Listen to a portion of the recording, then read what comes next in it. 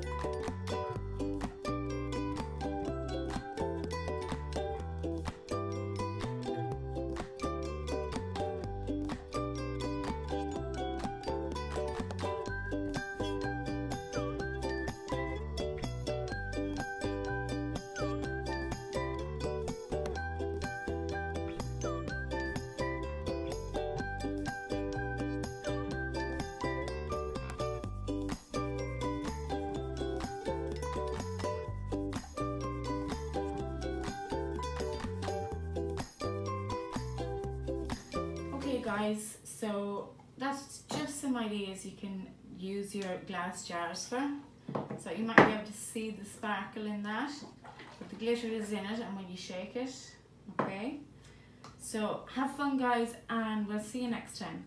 Okay, bye, God bless.